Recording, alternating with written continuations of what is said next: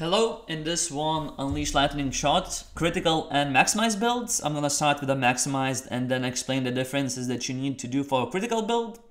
Just remember, I always try to make these builds as friendly as possible for new players, so I'm cutting out a lot of difficult stuff. But yeah, let's get into this one. For EarlySkillboard on a Maximized build, we are looking for something like this. On Unleash Lightning Shot, we want to have Shadow Archer 100%. Then into additional lightning damage, confidence, quick attack, persistence, and split projectile. You don't have to use split projectile in here, you can use winding wind if you want more movement speed. Also acceleration works, and at the same time you can use multi-shot for more map clearing. But split projectile is kinda the best choice in here. For attack enhance, we are looking for marksman with increased duration and time acceleration. At the same time for defense enhance, we want bulwark of protection with increased duration and time acceleration. Shadow provocation is here only for the armor amplification, and we want buff activation when hit, so it would proc automatically whenever we are hit. Lingering shout, hushed shout, and time acceleration. For movement, as a bow we can only use trick shot with disarm, and at the same time we can use sprint. For utilities, you want illusion arrow linked to dampen resource cost and extract earth energy. This is quite a bit of damage increase early. It's gonna be hard to stack, but it's still worth it. For defense seal, you can use any seal you want. I picked up Seal of Dodge, but you can use physical, elemental domain, chaos, elemental resistances, whatever you need the most. And of course, because we are maximized build, we want to use Seal of Persistence. No other seal is gonna work good for us, so this is a must. For Zodiacs, we start with Aphros, into Swamp, Gold, Stem, Flash, Dewdrop, Rainbow. Distorted Senses is a lot of damage. Into Sweep, we don't care about weapon range, we only care about strike damage amplification. Into Thirst for elements. Scent, again for damage amp. Damage amp, intense hit of endurance. Fang for projectile damage amp. In here we want to pick up Cold Gaze for damage jump against cold status. If you have 200 stats, you can pick up Power of Harmony. In Plague, we want to pick up Frost Shelter, so that amp from the previous 3 would work. Mold for Lightning Flash. And for the non-specializations, that would be it. But remember, whenever you unlock your specialization, you always want to spend your points on specialization first. I'm just showing it in systematic order, so it would be easier to see. And your first spec is going to unlock after you spend 22 points. Second spec unlocks when you spend 45. And third spec unlocks when you spend 70, so remember that. But for the spec, we want to go with Dawn. If you have Convert Mana, you can spend those 2 points somewhere else, but most people don't, so I'm just leaving Convert Mana in here. On the second one, you want to go Strike, Damage Amplification, and Elemental Observer. And on Sympathy, you want to pick up HP Absorbent Hit. If you don't have a HP Absorbent Hit, what's gonna happen? You're gonna keep dying from the Convert Mana, so be careful. After that, you want to pick up Strike Damage Amplification. I picked up Attack Speed and HP Amplification, but actually you don't have to spend these points. You can spend these 4 points somewhere else on your Zodiacs, but I'm leaving this just for the ease of mind. For CharmsAndBlessings, we want to start with Akibin, then lower into Caster. These 3 are the only options we have. For the Charms, we are looking for Maximized Damage Multiplier. This is the main one we want to get. After that, Damage Multiplier when two-handed, or just a Damage Multiplier. Both of those options is gonna work really good. And the third one, The optional one would be chance to deal double maximized damage. but this one decreases in efficiency if you have Band of Certainty. And this one is not as good as just damage multiplier, especially on this build. For Legendary Prefix, we are looking for Strike Damage Amplification. This is a huge damage increase for us. And Maximize Chance is not as great as Strike Damage Amplification, but this can also work. Don't forget Elemental Pen if you are on Elemental build. This is also not a bad option. But Strike Damage Amp is the best one. For Relics, you want to start with Psebda, pick up Enhanced Chaos Resist on the passive, and on the active, Mental Stimulation with cooldown recovery speed and increased buff effect. For the second one, you want to go Akuben, and on the passive pick up Lightning Penetration with lightning damage. For the third one, I would say Caster is the best choice, is the easiest choice. On the Caster, you can go to Enhanced Sanctum effect to basically get longer buffs and more damage on those buffs, or whatever those buffs give. So those are in range, swiftness, fortune, and so on. Or you can also switch to Shout Skill on duration and strength, whatever you need the most. So Caster is like nice utility one that you can pick up whatever you need the most. And for the last one, it's always gonna be Boreal, because the last one can only level up to 15 and we want enhanced HP. For weapon, on a maximized build, you want to get the one with critical rate 7, which is the lowest critical rate for the bows, and that's because the lower the critical rate, the higher the base damage of the weapon. And we don't care about crit, so we want critical rate 7. On the rolls themselves, we are looking for this. This is basically close to a perfect bow. However, you're not gonna be able to get all of these, so I would say it's best to aim for a weapon attack damage multiplier, maximize damage multiplier, and lightning damage flat. After that, get the rest of it. But at least 2 suffixes of multiplier and maximize damage multiplier is necessary. For quiver, it's kinda similar. For a prefix, we want lightning damage flat, attack speed multiplier. And on the suffix, there is one interesting thing. You can get chance to deal double maximize damage on hit, which is not gonna be as efficient.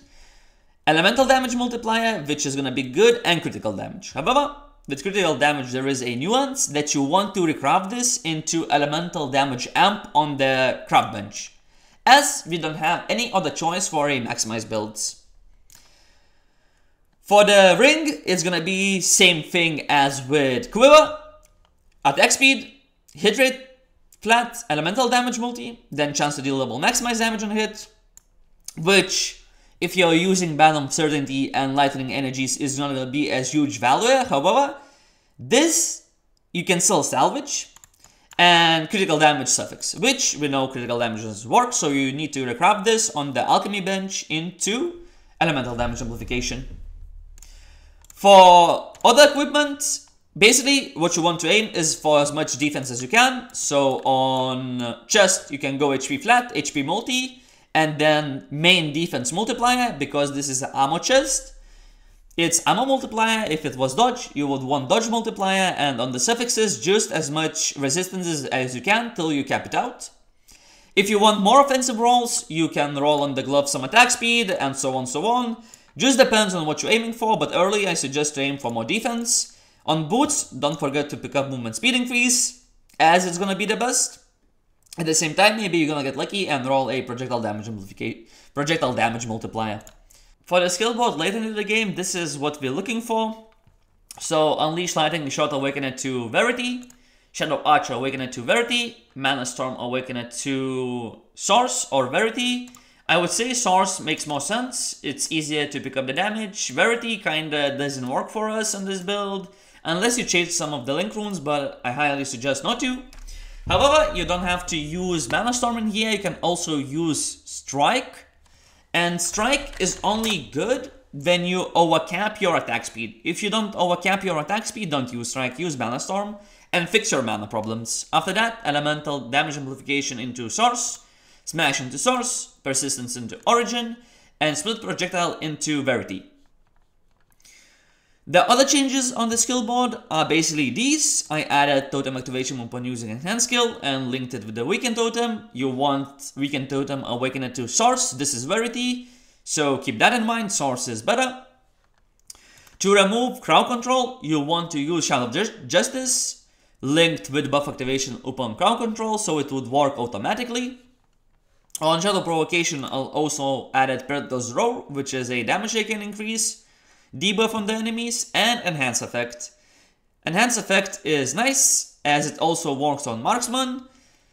And on Marksman, you want to awaken it into Origin for Enhanced Skill Rune Effect, and at the same time, you can use Decreased Duration, as it gives you Skill Rune Effect, but it dampens your duration. So be careful with this one.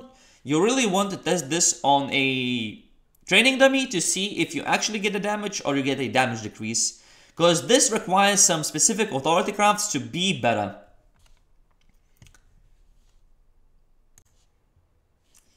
Season 6 meta is still basically an energy meta, but mostly for the maximized builds.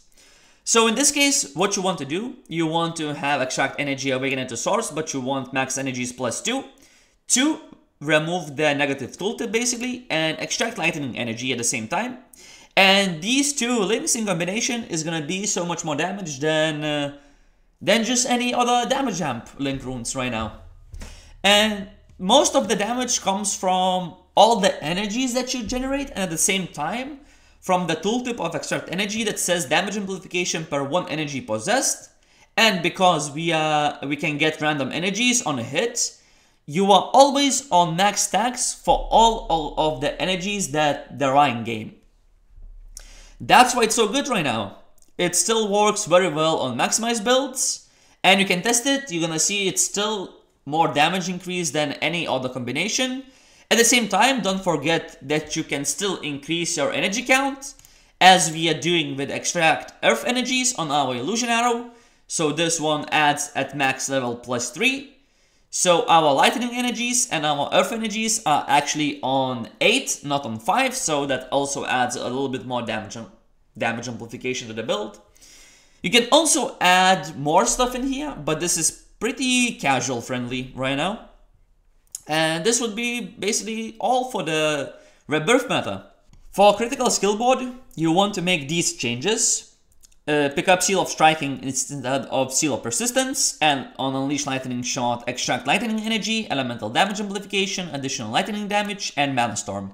But these 4 links are kinda optional, and the main idea to take away from this is you only want to use extract Lightning Energy early into the game, before you start acquiring the legendary charms with a maximization chance affix. After that, as soon as you get that, lightning energies are no longer good, because critical builds late into the game switches to a also maximized build. That's where all the damage comes from for a critical plus maximized hybrid builds. And remember, whenever you get a legendary charms with maximization chance, you have to remove lightning energy. So when you do that, the only option you can do is basically add maximization damage increase. This link becomes much better as soon as you get maximization chance. Of course, we have still the same problem. Late into the game, we want to have as much damage amp on our skill rune as possible. And what you can do, you can switch additional lightning damage into Harmony if you have mana to spare. Or if you overcap your attack speed, you can use Strike. If none of those work for you, Lightning Penetration is also a good choice, especially on high level maps. I'm talking like 165 and plus. This is when the Lightning Penetration start to shine. On the Zodiacs, instead of going distorted senses, you want to pick up an elaborate attack for critical chance. And on the Sympathy, you can pick up Capable instead of going for some HP amplification. This is a pretty strong node. For charms, we're still aiming for Akuben, Leo, and Castor. We have no other choice. However, on the charms themselves, we are looking for critical damage and critical rate. Those 2 nodes has to be on the charm. And after that, you can look for damage multipliers or damage multiplier when two-handed, or even maximize damage.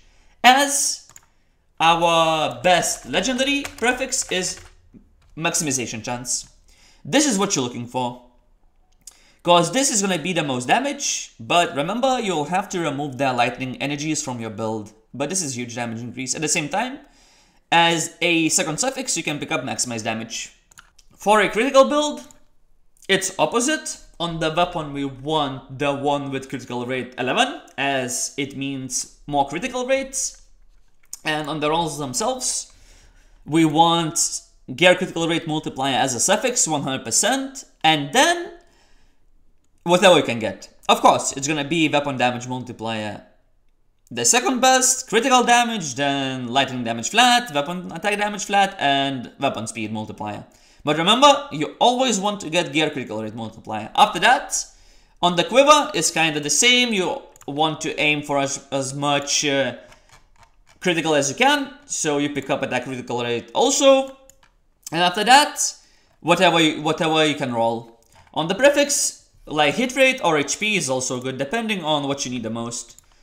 Item crafts are basically the same. On the ring, also just aim for critical rates.